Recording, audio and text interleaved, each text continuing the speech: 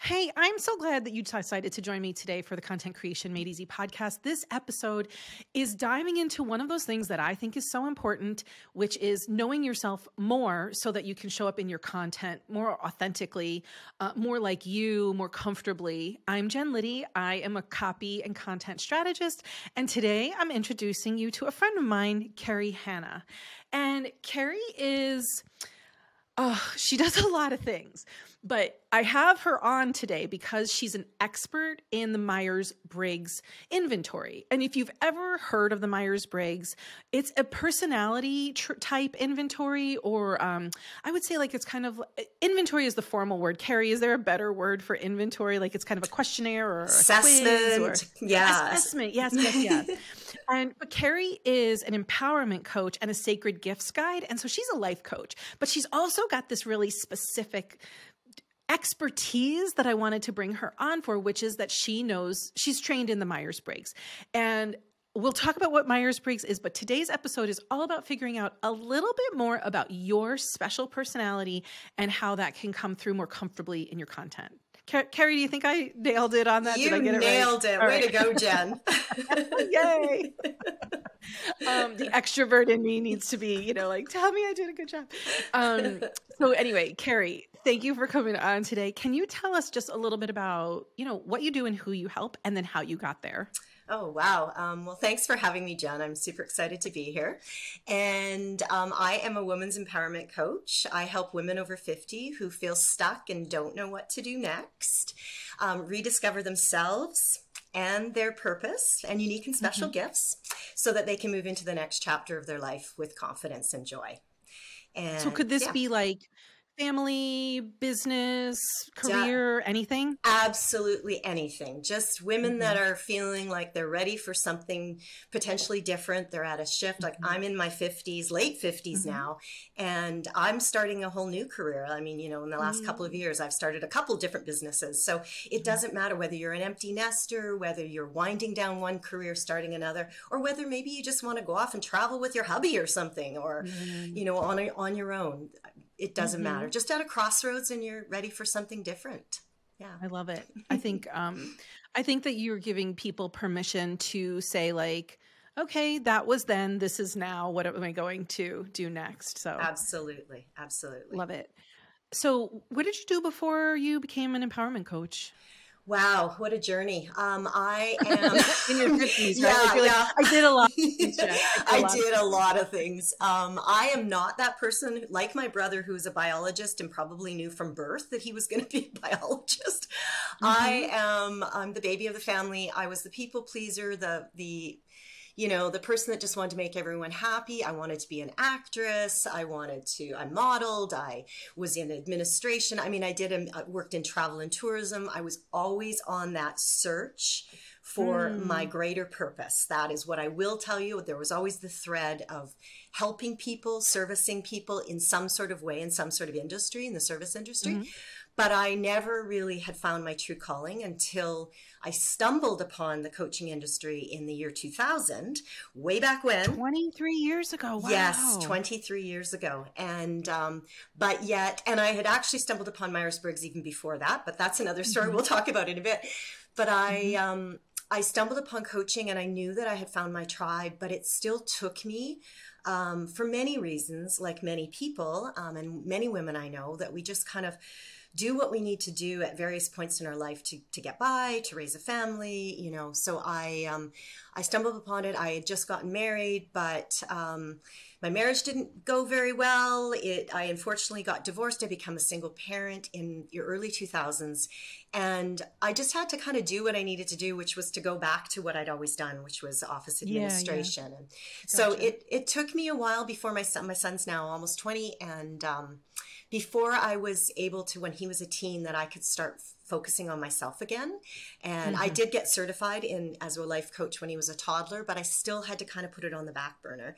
And it wasn't until he was a teen and I felt like, and I had elderly parents and they had passed away. I finally really, not that God bless my parents. It's not that I wanted them gone, but there was a sense of now it was my turn and I could start focusing on my own life. And so that's when I kind of decided it was time to hang the shingle of the coach and get back to it. So.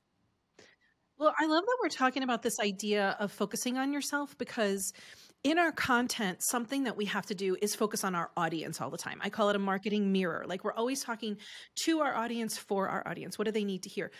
But we can't, especially as personal brands, remove ourselves from the equation. So we have to really know a lot about ourselves so that we can weave it in our voice and our tone and our, like, the way that we choose to show up and how we want to present ourselves. So I think it's really an interesting crossroads here that we're talking about. Like, you took a really long time to get to this place for yourself.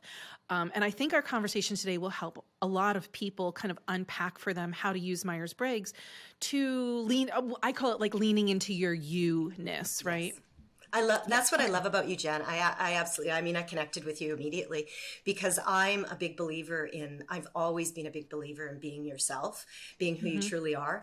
And yeah, coming into this online business, I mean, that was a whole different world for me a few years ago. It's been only really just 2.5. And really having to find a way to definitely meet my clients where they're at and find a way to speak my truth and my voice authentically, meet them where they're at, but always to be myself, because otherwise I'm a coach that wants women to be their authentic selves. I can't not be myself. So it has been a fine balance. Yeah. When we're talking about the Myers-Briggs, I don't know if the listener here understands the 4 kind of pieces of the Myers-Briggs. Can you give us a quick breakdown of like how the Myers-Briggs works? And I know we're going to probably have time to jump into like 2 of those aspects, which is totally fine. But what the hell is the Myers-Briggs? Well, yeah, and I want to keep this as simple as possible because, you know, I've been reading about Myers-Briggs since the early 90s. So I feel like sometimes I speak about it and I think, doesn't everybody know this? And then I realize, to understand it more, yes, you're right, they don't. And but it's really just about preferences. That's the way I like to see it. And like right hand versus left hand, we naturally come out, you know, stronger on our right hand or stronger on our left. And so the Myers-Briggs assessment really assesses the 4 points.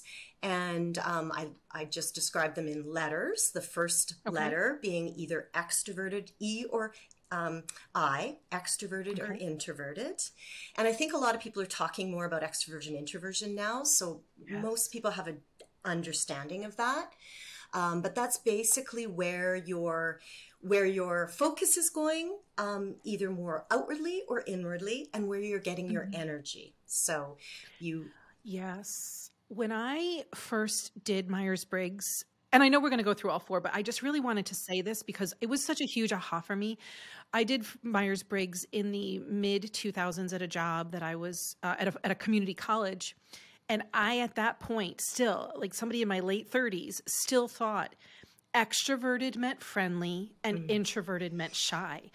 And the person giving the assessment was like, no, it's different because it's where do you get your energy from? The minute I understood that, I was like, oh, I get my energy by talking and thinking out of my mouth and being around other people. But I'm surrounded by these introverts who get their energy from just being alone and thinking in their head. It was like, oh, this is why my husband doesn't come home and unpack everything with me. Oh, it was such a huge game changer for me. I agree, Jen. It's not just about understanding ourselves. It's about actually really understanding other people and accepting all of us for who we are. Yeah. Yes. Yeah. So understanding like, okay, E versus I is where you put your focus and where you get your energy from, extroverted or introverted. Okay. I think that's really freeing. Yes. What's the next one? The next one is S versus N. So S standing for sensory or sensing versus N, which is I for intuitive. That's confusing. Yeah, it's an interesting one. And it's a little harder for, I think, a lot of people to grasp, but it's really how you take in information. So I like to describe it that S's take in they're more tactile. They want to see, feel, touch things to understand them. And intuitives just take in information like a download. So it's sort of like they don't even know why. Like you'll hear an intuitive talk and they'll say something like, I'm not sure why I know this, but I just do. Or I got a sense, or my gut was telling me. Where sensory people tend to they see that they want the facts. They want to literally see, touch, feel things, hear them. Yeah. Okay. So it's interesting. I think the reason I have so much trouble with the Myers-Briggs is the word sense to me means like, oh, I can sense it like intuition, but actually it's like sensory, like I have to feel it or experience it someplace. Yes, yes. Tactilely almost. Yes, yes. And it can be a little bit more confusing. And to be honest, that was the one that when I originally tested way back when, the very first time in 1994 maybe, that's the one I mistyped myself when I answered the questions. I've since I'm an N, not an S, but I probably grew up in an S family, so that was just language I understood better. But anyway, so we can think of N as intuitive. Intuitive, yeah. They just took the second letter, intuitive. Yeah, because in the first letter, obviously E versus I, and there was already the introvert, so the I was already taken. Yeah. So they had to grab the N. Yeah. All right. So we're going to talk about how we can talk a little bit more about that, but I just want to make sure I give you time to get through all four. Yes. I have so many questions. Okay. I know. What's the next version? Okay. What's the next level? The next thing is how it's the T versus F. Thinkers versus feelers, and it's basically how we make decisions. Ah, okay. So we either make them more from a thought process, a logical process, or more from a feelings value process. So it's just two different ways to make decisions. Again, none of these are right or wrong. This is just your natural preference. Okay, so the S versus N, which is the previous one, is about how you take in information. Take in information, yes. And this one is what you do with that information. Yes, how you make your decisions. Decisions. Yes. Okay, great. Yeah. This is super helpful for me. Oh, good. Yeah, it's awesome. And then what is the last one? The last letter is the P versus J. And and it's interesting, this one a lot of people get a little judgy on the J's. So J stands for judging and P stands for perceiving.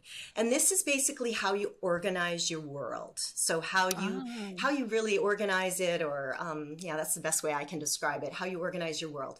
Judgers aren't judgy. So that's probably the misconception. I think a lot of times people think, oh, you're a judger, so you're super judgy. I'm a J, by the way. Really what it means, the difference between a perceiver and a judger is really about J's like to make decisions quickly, and I kind of call it like a natural instinct to get rid of information and funnel it down quickly to decisions. They want to too much information is overwhelming almost. Okay. And they're trying to make decisions. Not that P's don't want to make decisions, but P's tend to it's like an opposite funnel. They want to keep the funnel open, and they want to take in as much information as possible. More ideas are better for them. It's like the complete opposite. Almost like the P's want possibility. Yes. And the J's want to wrap it up and move on to the next thing? Yes, absolutely. Okay, so this is easy. So this is awesome. So it's how you take in energy, or how you manage energy, I guess. How you manage information, how you manage decisions, how you organize the information you are taking in. Yeah, that's a good way of describing it. Yeah, I like that. Okay. Guess which one I am. It's good. You know what's funny? My brain goes into it takes me a while sometimes to type people, and I'm not always right. Trust me. You've already said you're an extrovert. I am an extrovert. And you're very systems oriented. Like you like organizing. So I'm guessing a J. Yes. Yes. I was like, what I just said about systematizing, I'm like, that is the J-est thing ever. I know. Those are usually the ones I can guess usually fairly quickly. And then the two middle ones are a little bit harder. Although lots of times I can tell a feeler pretty quickly because I'm an F. So I can go, oh, you are such an F. Versus my son who's a T, he's like, Mom, logic, please, logic. Yes. What are your middle two letters, if you don't mind me asking? I actually don't remember. I think I'm an ENTJ. Okay. Which is actually very similar to you, but you're an FJ. I'm an FJ, yeah. Oh, which makes me probably make a good pair. Yeah. I'd be the feeler and I'd be the thinker. And we'd probably put something really great together. So true. Opposites attract. I know. There's a reason for that. Okay. So I feel like I understand the framework. And what I feel the Myers-Briggs helped me do when I first started it was it helped me orient my own world around me. Like, oh, this is how I fit into the world, or this is how the world works for me. And then the second thing that it did was like kind of what we talked about before was like, oh, and this is how the world works for you. And it's different for you. And it's not better. Because of course, as an extrovert, I thought in my 20s and 30s, I thought like, it's the best to be an extrovert. That's the way you should be. I feel so sorry for all those introverts. And the introverts are like, you are so annoying. Yes. Can you go away? Too much. And so I just feel like it gives us all a little bit of permission to just be who we are. So true, Jen. I'm so glad you said that, because it's interesting. My ex-husband, he's just a classic kind of his type. He was very skeptical about Myers-Briggs when we were married. And of course, I was like always talking about it, because what it had done for me was it allowed me to finally be me without judging myself. Because I think I had such an internal, like a harsh internal critic. I always thought I should be someone else. So when I finally did Myers-Briggs, I was like, oh my God, I get to be me. But it really helped me understand other people and allow them to be themselves. So I remember with my ex-husband, I was saying, you got to do this, you got to do this, you know. And I kind of had typed him without him knowing it. And of course, his type was the most skeptical, which made sense based on what he was Right. saying. But when he went and did it through a course that had nothing to do with me, he turned out to be the same type that I thought. And I watched him do the same thing. That freeing of like, oh, this is who I am in the world. I can be me and you can be you. And, you know, we can all just be who we are without trying to change each other, because we're just who we are naturally, right? Just be yourself. Yeah. Specifically around the E and the I, the extrovert and the introvert. Like I said, I happen to be surrounded by introverts all the time. And I realized, it's because I often do the heavy lifting for them in a social situation or a conversation. And I had to do a lot of work specifically around several people in my family who are highly introverted. You know, introverts do all of their thinking in their head and they don't need to process. And I used to think like, what's wrong with me? Why don't they want to tell me these things? Do they not trust me? And just last week, my husband came home from a day and I looked at him, and this is like, 20 years after learning all of this stuff, right? And I looked at him and I'm like, why don't you go introvert for a little while and get your energy back before you even like try to have a conversation with me? And he was so appreciative of it. And I would say in the beginning of our marriage that literally never would have happened. I would have been like, what happened? Tell me about your day. How was it? What happened? He would have just felt like I was like, it was like bombarding him, poking at him. Yeah. Yes. So it's been to be. Oh, sorry. I was just going to say it's honestly been one of the best parenting tools I've ever had. I will tell you that. Oh, yeah, because my son is almost the exact opposite of me. We share the intuitive, so we both take in information intuitively, but we're the opposite on every other letter. And I can tell you, there are times when I'm like, what is he doing in that room? Why does he need to be by himself all the time? Yeah. And then I will immediately go, that's just because this is who he is in the world. And I'll let him come out when he needs to and talk when he needs to. I give him the space he needs to. We'll joke. I mean, my kid's been talking Myers-Briggs. He'll be like, Mom, I think that guy's an extrovert, or I think that guy. And I'll laugh. I'll go, you're like, how old? And you already know this? But it's allowed him to just, my mom's an extrovert. She's, a feeler versus I'm an introvert. I like to use logic. And it really helps us just, as a parent, I think it's a really great tool too. and I'm not in a relationship, and in a relationship. Yeah. Well, even friendships, right? Friendships. Like all of my friends are high-level introverts. Okay, and, me too. Me too. Oh, yes. Yes, I'm attracted to introverts. Yeah, I'm attracted to introverts. And I think they're attracted to extroverts, again, because like there's a level of, they don't have to do that heavy lift, especially in a social situation. But my niece is an introvert and she's 17. And she's like, when they have to go out and do something, she's like, Mom, that was a lot of out of my bedroom time. And then we all know like Kaylee needs to go back into her bedroom and get some more energy. Yes. So what I would love to talk about, if listeners are now understanding the framework and how it can even benefit them in relationships and how it can benefit them in themselves, can we unpack how it can benefit them in their business and their content? Absolutely. Yes.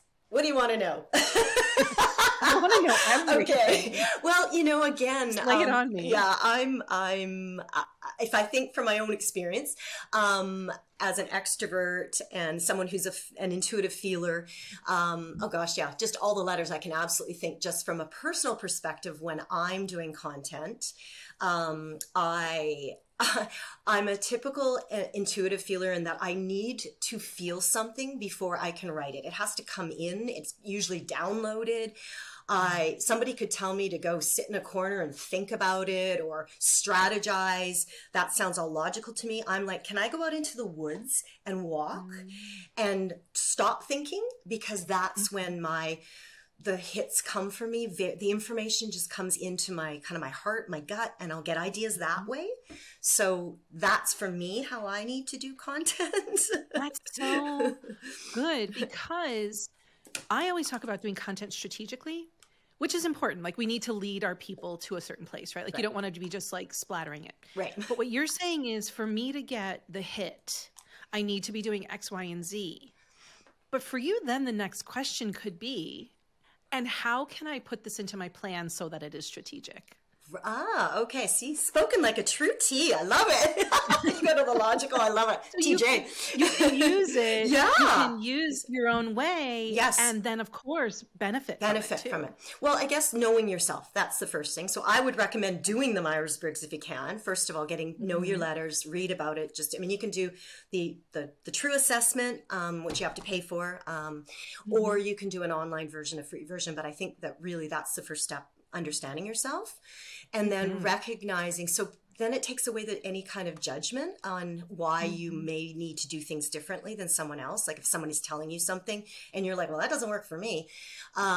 So I think that's a really big piece, the self-awareness. And then for me, I think because I think I just had to kind of understand, again, I'm new in the online world the last couple of years, really recognizing that what I needed, and because I'm a J, I like to plan. Ps don't often necessarily want to plan in the same kind of way. Js typically are planners. We want to organize. Okay. And so for me, my calendar on my phone and my computer is my way of putting a little structure into my strategic planning. So it's like Wednesdays become my day for creativity. I take everything off my calendar. I leave it to go for a walk, to sit quietly, to do yoga. Well, I do yoga most mornings, but then I just allow creativity to happen that day. And if it doesn't come, okay, I can't force it, but I've learned to try and figure out how to put a little structure into my life to get the creativity. Again, extrovert versus introverts. I think I love introverts because introverts calm me and are beautiful people for me to reflect my voice back on. So you were talking about needing to get it out of your head, recognizing that sometimes talking about things with somebody is good. Like my sister's an introvert and she used to always say, journal, journal, journal. And I'd be like, I journal on, I'm not ready. I don't want to journal now. I want to talk to somebody. So sometimes I need to talk about my ideas with another coach, with another friend. But an introvert might say, yeah, I need to go journal about my ideas. I need to record my ideas quietly. I need to have my quiet writing time.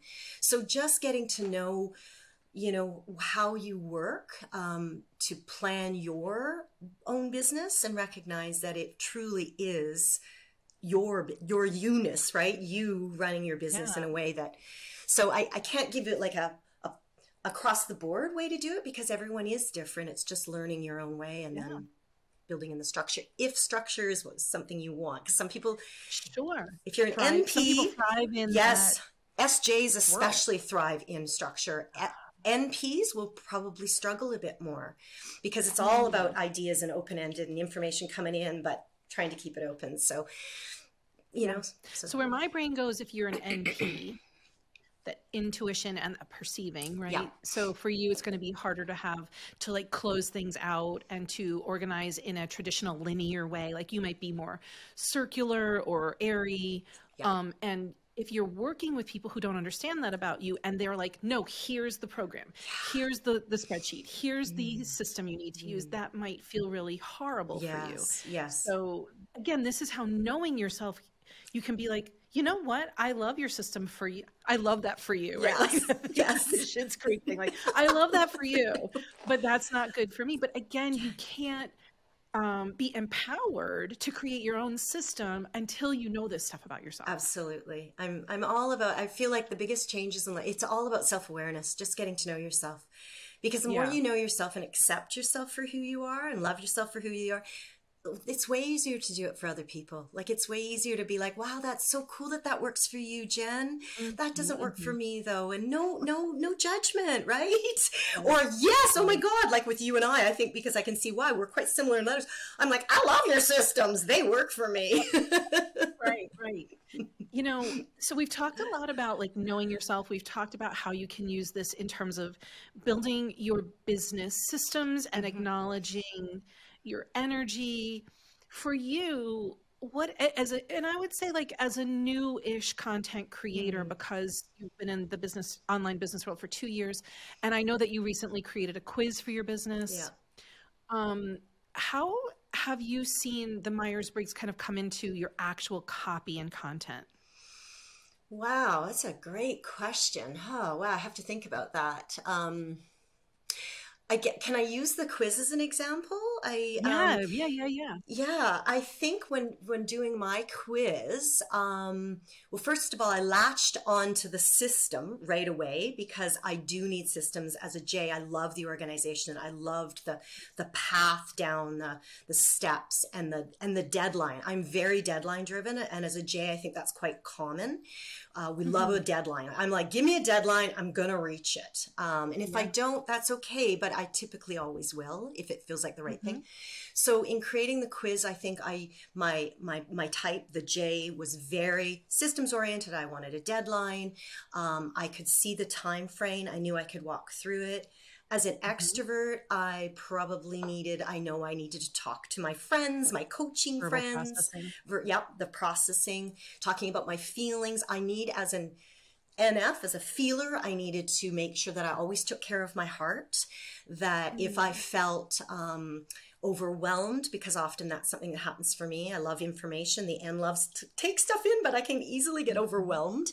I needed to feel that I had the space to step away and get support if I needed, or just take some downtime. I also, as an F, values are very important to me. So things have to feel very, they have to attach to my own top values. So if things, I love ease and I love authenticity. So for me, when I work, those things come out in how I write. I have to be very heartfelt. I have to be very authentic. As I said, my logic, I have to work a little bit more on the thinking piece of me. Not that it's not coming with age, but so that's for me personally, how I've probably been able to kind of use my own, just be myself and in my own way of creating. Do you think that an introvert would have a tougher time creating content about his or her or their personal selves versus an extrovert? Is that an introvert extrovert thing, or is that just I'm more of a private person? Might be. Yeah, I don't think it's necessarily an introvert versus extrovert. I mean, I have so many, like all of my closest girlfriends are introverts. It's very interesting. And 2 of them are coaches, one's a therapist. So I think they're all quite self-aware, and I think that the world, there's a great book called Quiet. I don't know if you've ever heard of that. By Susan Cain. I mean, I read it years ago. As an extrovert, I read it wanting to understand introverts, but I'm also a highly sensitive person. So I really kind of got a lot from that book. But I also, just understanding that I'm very sensitive in my heart. But it did help me understand introverts a lot more. And I don't necessarily think that they have more trouble. I just think that they need the space and the quiet and the lack, like, I think introverts have felt judged a lot. I really think this world has been more of an extroverted world. Like, I'm an extrovert. I jumped into things when I was young. I was like, put me through, even now, even as I've gotten quieter and as I'm aging, I hate that word, but just getting older, I like my quiet time. I like being by myself. I like recharging my own batteries, but You ask me out somewhere and throw me into a party, I am on. I can be on. But my introverted friends will like want to die before they would do that. And they need a whole bunch of recharging And time. they don't, and I just want them not to feel that they have to judge themselves. So I think when it comes to creating for them, doing their own, like I've got a coach friend that's, you know, doing more posting and things. She just really has to do it in her own time, in her own way, quietly. No specific, and she's an INFP, which is very heart-centered and very sensitive. And I'm always just trying to say, you figure out your way in a quieter, you know, space, and don't feel you have to do it in a certain time frame or on a certain agenda. And she just has to find her way in an INFP way. So yeah, I love all the permission that is happening in this conversation, and not only just all the information, because I love information. Kerry, how can people work with you? What are the options, or how can they get into your orbit? Oh, well, that's really sweet. Well, you could do my quiz. So if you're, my quiz is brand new. I'm very excited about it. And as a J, because I finished it. So that's always a good thing. I love finishing things. So my quiz is called Women Over 50. What's your prime of life purpose? So it's about rediscovering your unique gifts and strengths so that you can sail into the next chapter of your life with confidence and ease. And how can people get access to that? Yes, sorry. So if you go to my website, I'm kerryhanna.com/quiz. So it's KERRY.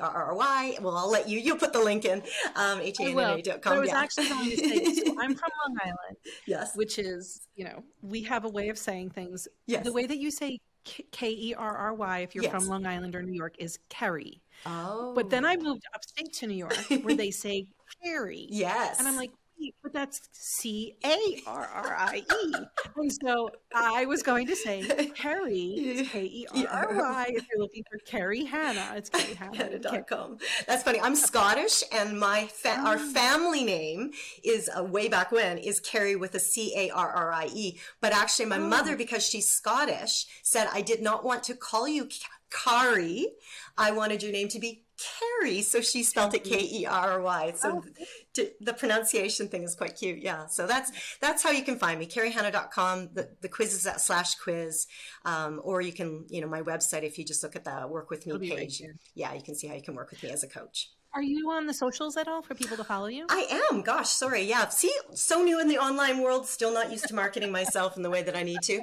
I am. So I'm at Kerry Hanna on Instagram, and I have a Kerry Hanna coach on Facebook. But I'm typically on Instagram. That's where Kerry Hanna. And then how do you work with people? Do you have a group program or one-to-one? I don't. I do one-to-one, and I've got a small course that I put out last year. It's called Back to You. So it's for women over 50 or wanting to sort of reclaim their power, you know, after focusing on everyone else. And for many years now, it's putting themselves first. So I've got a course and one-to-one coaching right now. So that's what I do. I did want to put a plug in for one-to-one coaching, because I feel like in this world, and you might be seeing the same thing of, you know, scaling.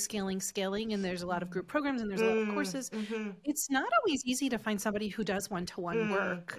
And I feel like one-to-one work is incredibly powerful. And so I just wanted to say, when you find a Kerry and you need like the private one-to-one customized bespoke work, it's quite a special thing these days. Oh, thanks, Jen. I love working with women, and I want to help people just be themselves, really, you know. And I think my greater goal in life, that's it. I just want people to be themselves, and I think that's why Myers-Briggs has been so incredibly enlightening for me. It allowed me to be myself, and it helps me allow other people to be themselves. And I think a lot of us don't know what that is. When you say just be yourself, you're like, well, I don't know what the hell that is, because I've been trying to be something else for 40 something years. So I get that. I think in this conversation, you've made it really clear that there are ways to be ourselves. Absolutely. And it takes a little bit of work and a lot of self-understanding. And I just want to say thank you for this conversation. Gosh. You broke this down because I know the Myers-Briggs is enormous. It's a beast. And you broke it down so beautifully. And thank you for all of the information and the examples. Super helpful. Super pleasure. I loved being here. Thank you so much for asking me, Jen. My pleasure. Thank you for showing up to listen to the Content Creation Made Easy podcast. I know that there's a lot of podcasts out there, and I really appreciate that you showed up for this one. If you could rate and review this podcast, it would be so helpful, because we're really trying to reach more people this year who want to make content creation like less bonkers and less crazy for themselves. So I would really appreciate that. I'll see you next week with a great new Content Creation Made Easy podcast. Bye.